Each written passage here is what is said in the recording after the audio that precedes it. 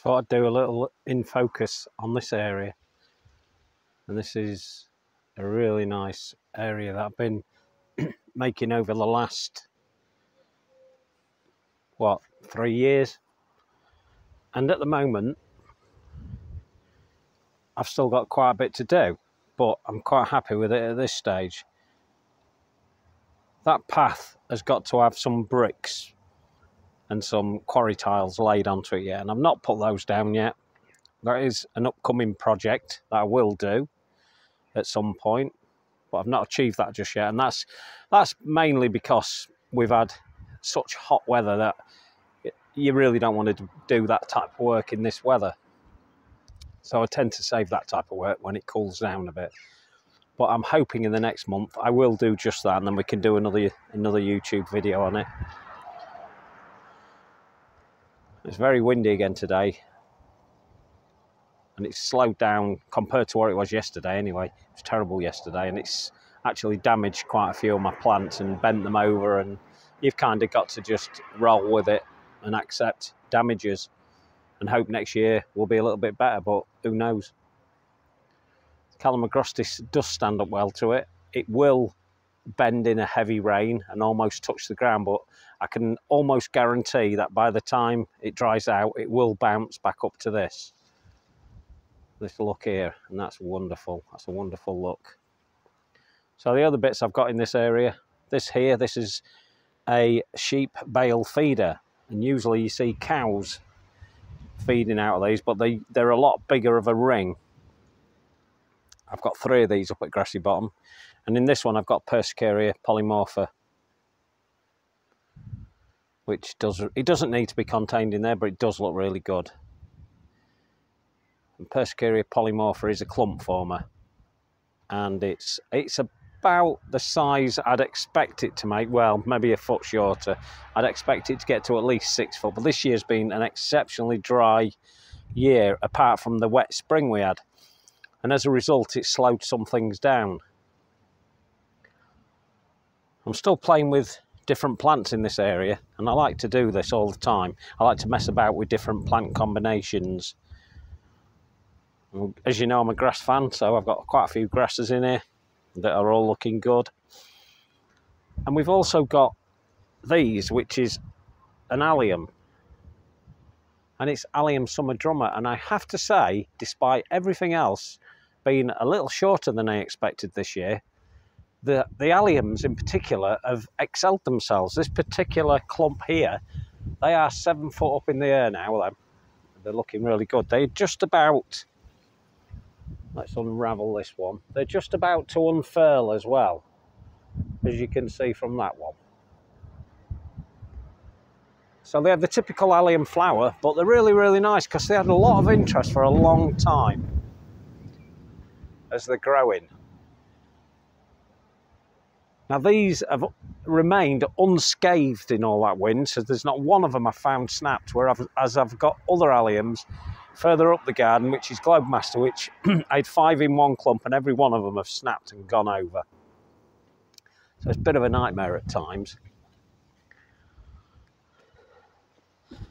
This is a Veronicastrum virginicum, and this one's called Pointed Finger. And that's the effect it has. So it looks pretty much like a pointed finger. Now, it's tiny at the moment. It was only put in this year. And to be quite honest, I should remove that flower. But I quite like the look of it, so I'm going to leave it alone. It is tiny. It will make a 5 foot tall clump in the coming years. Next year should be a lot taller than this year. And year on year, it will produce a bigger clump. So it's going to look really good. The grass behind it, that's one of my favourite Deschampsias, and that's Deschampsia cespitosa Gold Tau. The reason I like this one in particular is because it has a bit of a longevity on its seeding, so it lasts quite a long time. It's a little bit later than some of them, but it lasts longer than most of them.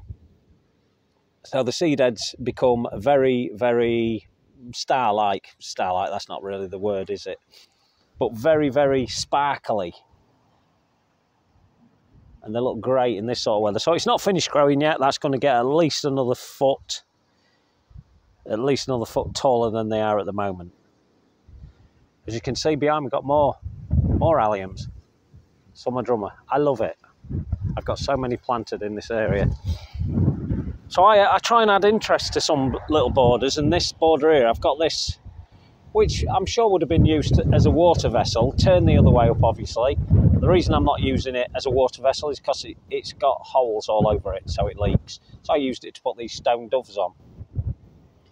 And it's just put in the garden like this. So it's it kind of draws the eye, and it adds interest to the border. And that's something I'm always trying to do. We've got a miscanthus here that's not massive yet. This is one of the best. It's called Miscanthus sinensis malapartus. Shouldn't really be showing them at this time of year because they're not flowering at all. But when they flower again, I'll do a full video on the miscanthus.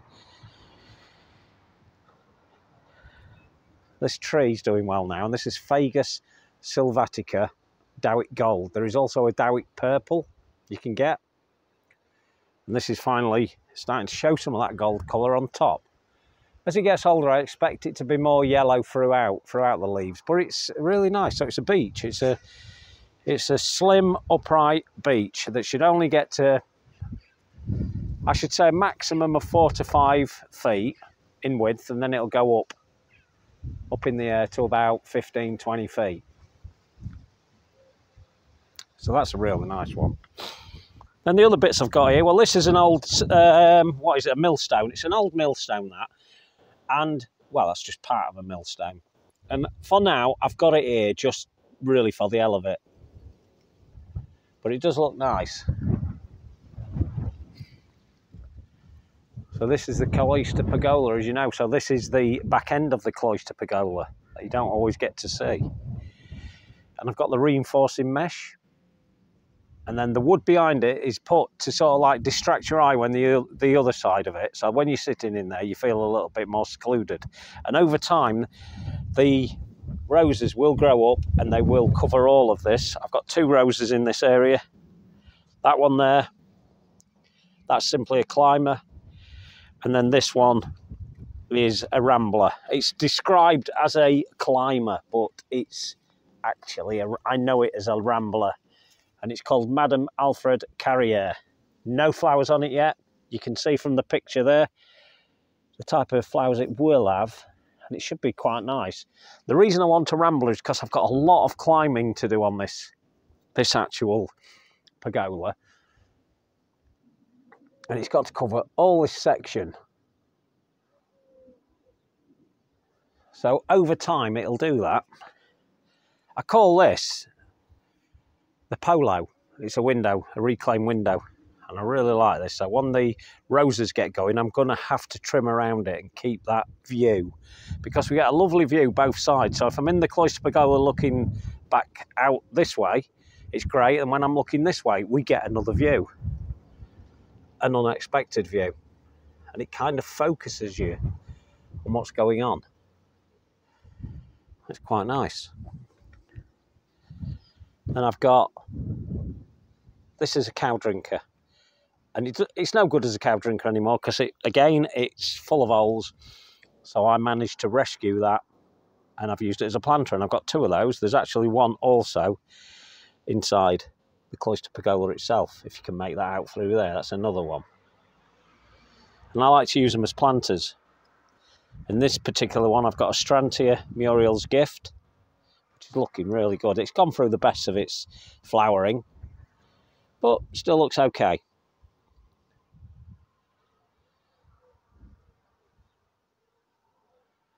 So that's quite a nice flower, and it's a lovely elfy clump. The leaves are lovely, and it seems to keep going for ages.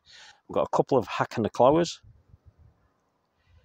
That's Aureola, and then Hacanacloa Samurai behind it. Then a couple of osters. One is called Buckshaw Blue. The other one, I do not know. I've lost the label.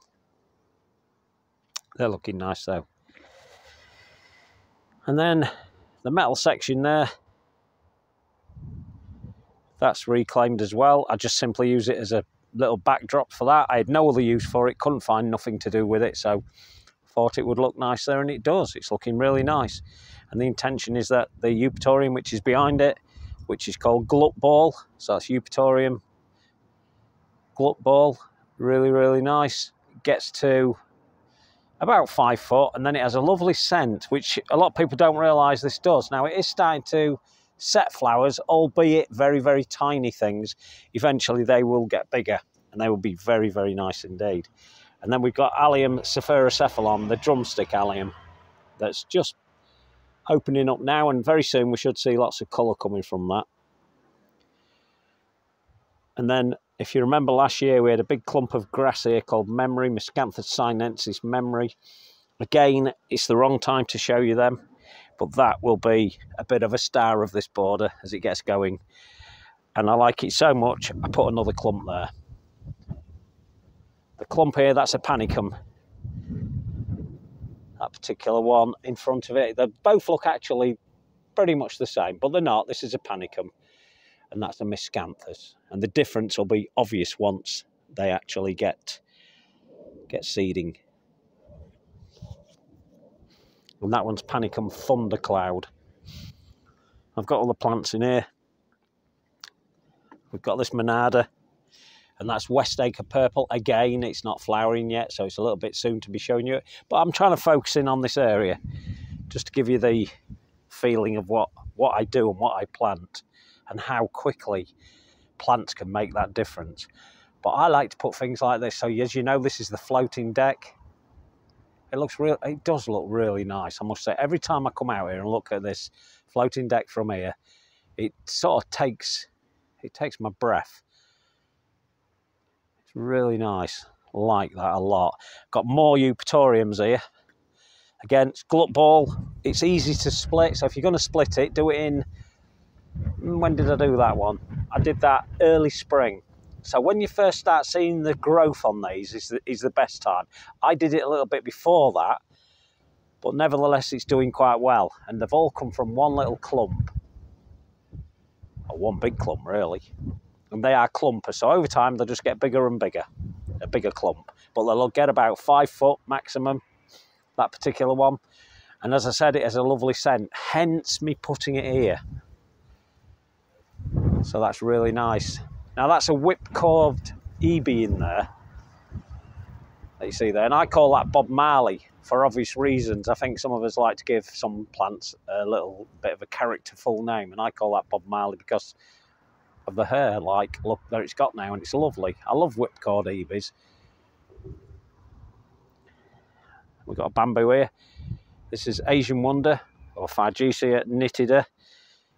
Asian Wonder, it goes under a couple of names, that being one of them, and the other one being Winter Joy.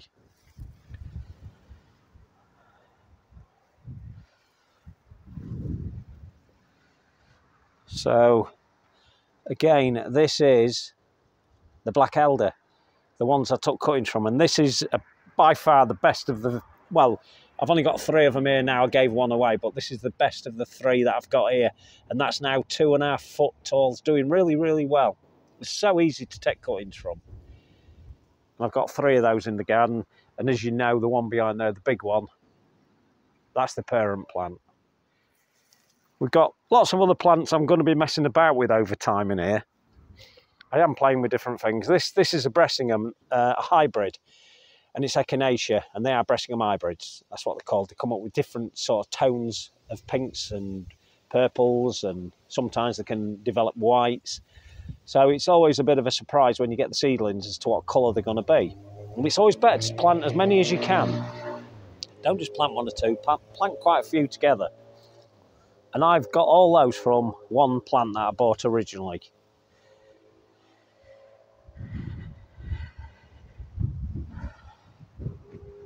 One of my favourite echinaceas is actually this one, and this is called Pallida. Now, Pallida is a very pink form, and this is just coming out, so it's quite a good face to show you, but it's quite a light pink form of echinacea, and it's the species type, so those petals will reflex back, and they'll droop. Now, the one thing about this one, I got this one up at Scampston Hall, sorry. I got them from there, and what this one does, I picked it out of off of a bench, knowing that the great Pete Oodolf had designed and planted this up, I knew this was going to be something special, because when I saw it on the bench, it was really deep pink, which it stood out a mile from all the others. And I took it home, and I was a bit disappointed, because the next year it came up pink, the usual pink. But then over the next month and a half, it gradually turned deeper and deeper pink, which it does on a yearly basis now.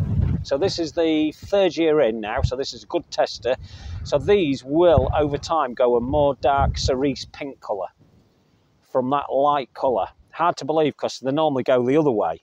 They normally start dark and go lighter, but not in that case. So that's really nice. Now, this is a steeper, and this is Steeper Gigantea. So it's the Spanish oats, as a lot of people call it. And it's a baby at the minute, selected seedling, just a seedling, nothing special about this one. I just grew a load of plants from seeds, and then just, well, basically it's the only one I've got left. The other ones I've disposed of. And then next year that's going to be very nice plant indeed. We've also got this in here, and that's Taxus baccata standishii. If you like the look of that, it's a very slow grower.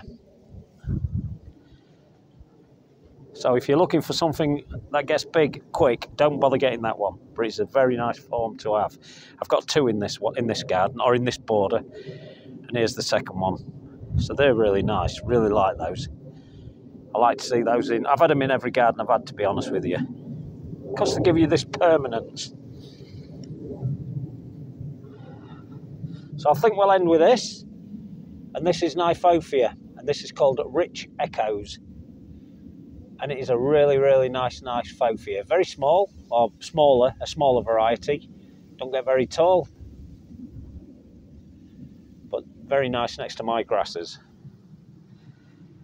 So that's just a little focus in on this area here. To the right is the long border, and then to the left, that's the Karl Foerster border. Just a small little area, but it packs a big punch. I'll touch on the next one. Ta-da!